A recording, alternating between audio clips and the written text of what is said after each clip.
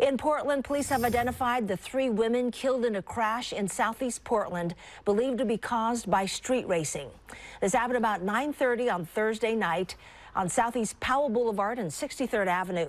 Police say 18-year-old Hannah Fetters and her twin sister Grace Fetters both died at the scene. Another driver, 55-year-old Julie Skeen, died at the hospital. Investigators say that 2 cars were racing heading eastbound on Powell. Another car turned west onto Powell, and one of the racing cars hit that car. Police say no arrests have been made.